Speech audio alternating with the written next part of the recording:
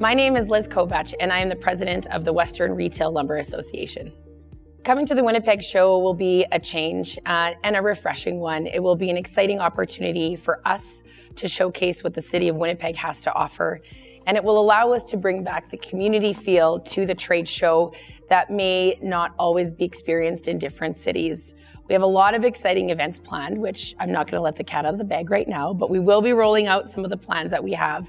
And we really want it to be a community-based event that reinforces the value of connecting as members, and also an opportunity for the vendor community to potentially connect with new customers.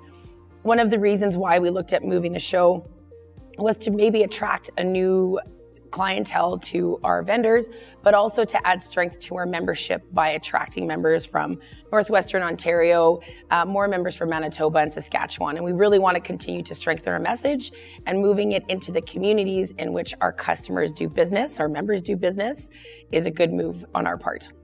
I'm personally excited about it because it will be the first time that I'm involved with the WRLA where we get to do something very new.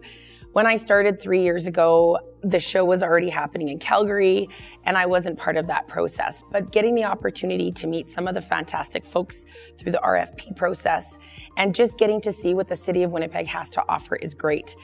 I've never been a tourist in my own city. This forced me to do that, and I learned a little bit more about what Winnipeg has to offer, and I think it's going to be great for our members as well. We are for sure going to be doing our awards event, but we're not really going to tell everybody what we're planning on doing. We really want to roll out some of our plans in stages, so stay tuned for some of the information that will be coming out.